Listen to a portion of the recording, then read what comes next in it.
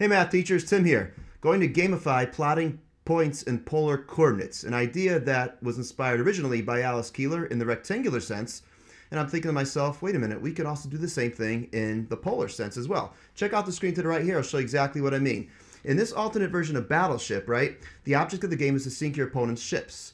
You have to have a ship of length 1, 2, 3, 4, 5, and 6. And if you look at that screen right there, these circles are all 1 unit apart. Here's the circle r equals 1, r equals 2, r equals 3, 4, 5, and 6, right? And each of these angles in between here measures 1 radian, except for that little thing right there, of course, right?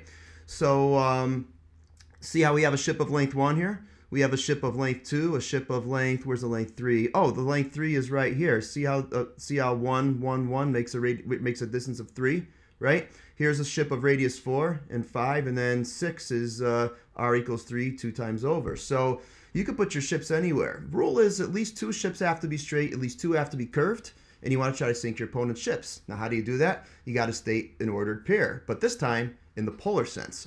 So when my opponent tries to attack this piece, he or she needs to say, okay, 3 comma 1. Isn't that really r equals 3, then 1 radian, right? But again, modeling this thing, and I can actually take it, change the color, you know, say it's a hit, oh no, I'll make it red, and so on and so forth, right? And I have a blank grid that I could plot my points on to keep track of as well. Again, modeling options are endless here, because if you look at it here, see how this is r equals 4? I could delete that and delete this and delete this. What if I want to put it somewhere else? Not in the middle of the game, obviously, right? But I could actually do something like 2 2s, right? So I'll just use the intersect and I'll go here, here, and that's r equals 2 3, and then just kind of go do something like this right here. All right, or I can maybe make a segment. I could put another ship here. You see what I mean? Well, that was off, but you get what I'm saying.